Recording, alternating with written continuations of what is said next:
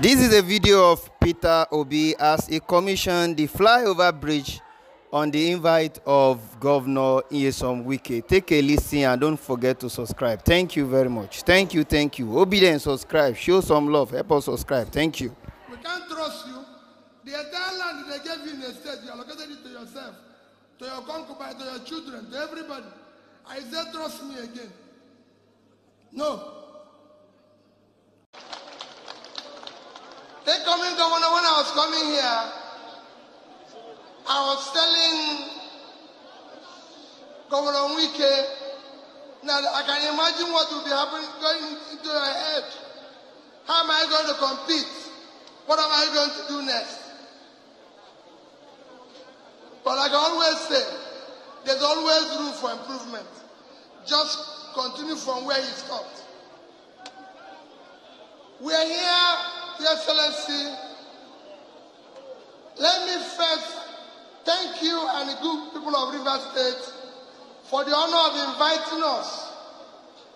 I'm here with the Vice Presidential candidate of Labour. We thank you most sincerely for a large heart, for accommodation. You do not need to invite us, but you invited us. I thank you. And I feel especially honored for coming here for the second time for commissioning. I'm sincerely grateful. Nobody in this country can doubt your performance. Anybody who does so does not admit what is good. You've worked for your people. You've worked for Nigeria. And you've done everything that anybody could achieve. Most importantly, you have remained consistently consistent in positions you've taken.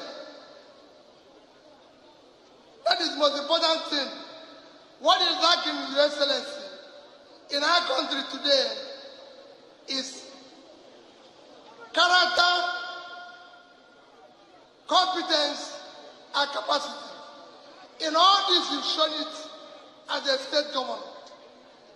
And I'm sure it will continue in the incoming governor. I'm not saying, like I said freely, I join you when you say whoever is going to come after you will face a daunting task of improving from where you stopped. Excellency, I assure you, I will not be talking for a long time. One thing you said that is everybody should listen to. All of us were 18 presidential candidates. All of us will be saying the same thing. Nobody will say anything different. We promise 7. We promise everything. What is important is that among these 18, who can we trust that what he's saying he will do? Who can we say that whatever he says, we can go home? You've seen where somebody promised something and is delivering it. That is what is lacking in Nigeria. Your commissioner came out, spoke about the importance of infrastructure. It is critical. I will come to Rivers State to campaign. And I will tell them, but what I tell people is that if I have opportunity of serving this country, the people of Rivers State, the people of Niger Delta will remain grateful to me because I will change Niger Delta. Then oil.